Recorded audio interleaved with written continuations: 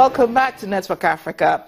Local media in Uganda is reporting the parliament is set to spend 600 million Ugandan shillings. That's about $177,000 on medals to award 1,200 members of parliament who served during the period from 1962 to 2012.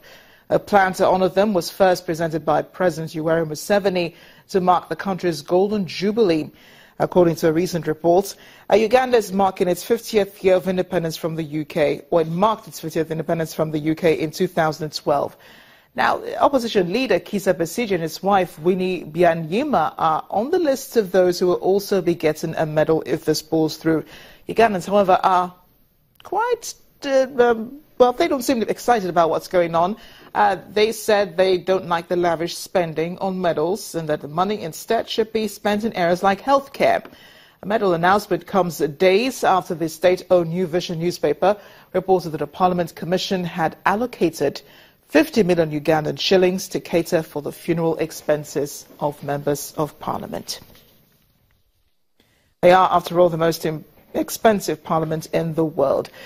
Security in Egypt, however, is a big concern. But one engineering student is doing more than just worry about his country and becoming part of the solution. Rimon Ashraf may not have any military trainings, but he sure knows how technology can help. Take a look. At the British University in Cairo, where he's enrolled, the 22-year-old is developing a new type of body armor that is both lightweight and relatively cheap to produce. He says the changing nature of warfare means security forces need new types of equipment to protect them. The idea came to me after seeing the frequent attacks on police officers and security personnel. The attacks are no longer the same.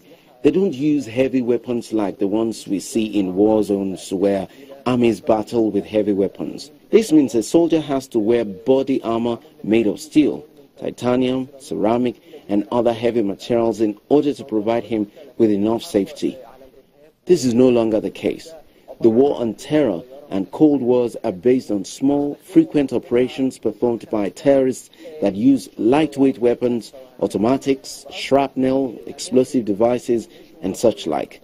Providing the soldier with safety no longer requires traditional heavy armor.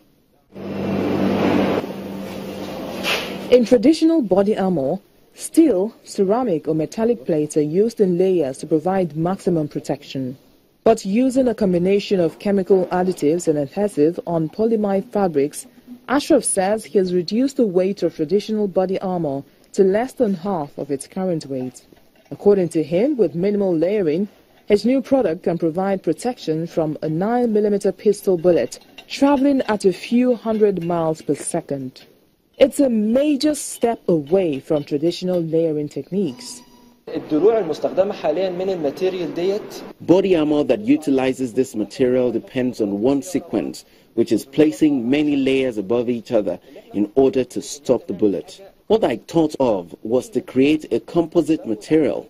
We will use this material and enhance it using chemical additives, which will provide us with bulletproof armor, which weighs less, costs less, and is thinner than current models. I created the armor using a method that will guarantee very high efficiency without using too many layers, which would otherwise increase the weight and cost to the manufacturer or those who use the armor.